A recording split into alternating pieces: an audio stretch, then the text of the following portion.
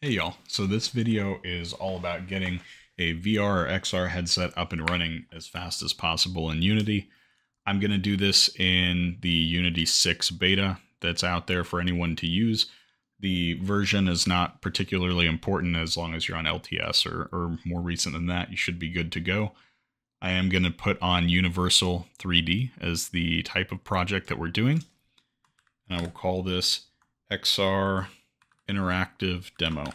We're going to be using the Interactive Toolkit and the Meta Quest 3 as the headset. All right, so we are now in the project.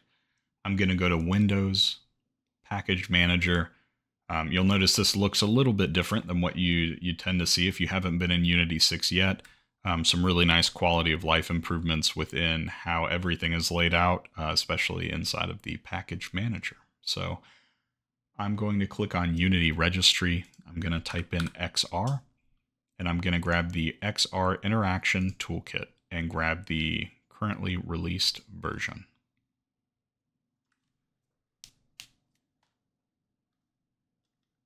And now that we have the Interaction Toolkit installed in this project, which we can go back to in project just to verify that we see it.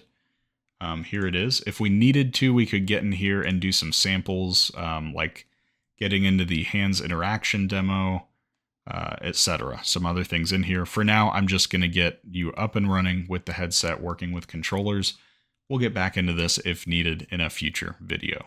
So I'm going to exit out and go into Edit, Project Settings. And now that we're here, I'll be able to click on XR Plugin Management. And it looks like we want, let's do the one right above it actually that does not have the drop down. So I'm going to go to this XR plugin management and say install XR plugin management, which should then have one of these disappear and populate the options that I have within the XR plugin management item that is remaining. So you can see one has gone away. It's now populated this with what I need. Because I'm using the MetaQuest 3, there's a thought process to using the Oculus plugin, but I'm going to just use OpenXR so that if I want to pivot and use this with a desktop headset or other types of headsets, I have that flexibility to do so. So I've now clicked on OpenXR, and luckily it's just going to be a few more simple clicks, and then we'll be able to get into our headset and test this out. So it's popped up with 3 errors. One of them is at least one interaction profile must be added. Fair enough. Another is switch to use input system.xr pose control. And the last one is switch to use stick control thumbsticks instead of vector 2 control. Luckily, I just have a fix all button, so I'm going to click that, which will fix the 2 that have a fix next to them. And then we'll be left with the edit button. You'll see down here that it says, actually, you won't see that because it's right behind where my camera is sitting on the screen, but there's a compiling scripts window in the bottom right. So it's currently working through that for me, and it's fixing the issues that I have. Now I can just click edit here. And what it's asking me to do is come in here and designate an enabled interaction profile. So I'm going to hit the plus button. And I'm going to do the Meta Quest Touch Pro controller profile. If we were getting into things like hands and whatnot, I would need to select some of the features below. But for the time being, we're going to be good with just that. Inside of project validation, you can see that we no longer have any errors, and we're all good aside from that. Okay, so what I would like to do from here is come back into the package manager, and I'm just going to grab the sample scene. So starter assets, I'm going to go ahead and click import. You could have done this earlier. The order that I'm doing this in is not necessary. And now that that's going to pull in, I'm now going to have a template. This does say one thing here needs to be fixed, so I'm going to go ahead and fix that. All good. And now within the interaction toolkit within this version, I can double click the starter assets folder, open up the demo scene, and now we're in a position to where we can test this with our headset. So the easiest way to do that is, I believe it's called the Meta link or the Quest link, but essentially within the Meta software window. The first thing is I want to go into Settings, General, and enable unknown sources so that this can run on the headset from the editor here. And then I also want to set up the Quest link and make sure that it's working, which you'll do in the headset. I've already set mine up, so I won't be able to really demonstrate how to do that. However, when you go into the headset, I'll point out where you need to click on the button to then set it up. So let's jump over to the headset and I'll show you how to actually test this out.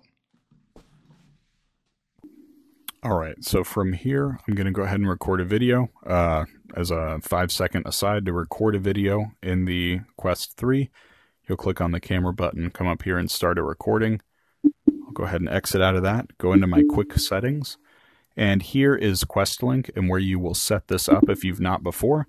Mine is already set up and I'm using AirLink, meaning it doesn't need to be plugged in for me to use this feature. And now I'm going to hit launch. Once you've launched, it's worth noting if you're doing anything with hands and hand tracking, it doesn't work in this lobby menu of AirPlay or Quest Link. Let me do desktop and monitor 1.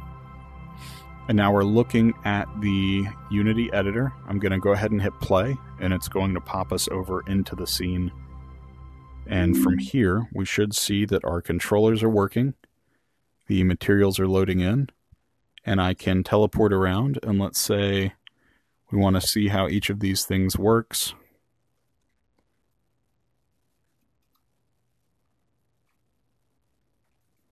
So there's particle system. So all of these are built as samples for you to come in here and play with. And let's hop over to a couple more. So we have dynamic attach, single fixed attach,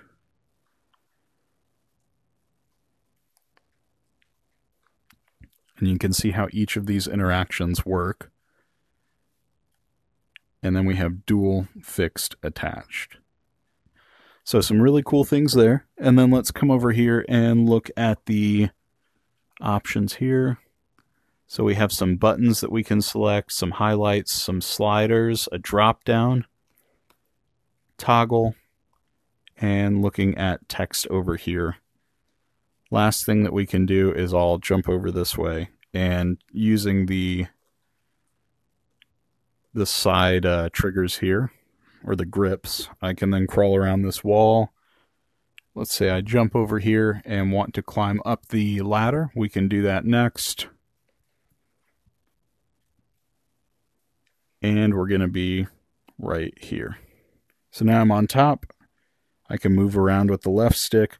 So this is the sample scene. And once you have your headset working with QuestLink in the AirPlay mode or the AirLink mode, it's a breeze. It's super easy to use, and hopefully this tutorial has gotten you to where you need to get to at least have your headset working, see some really basic interactions that you can repurpose, retool for your own interactive scenes. And thanks for watching. Have a great day. Like, comment, and subscribe, and I'll see you in the next one.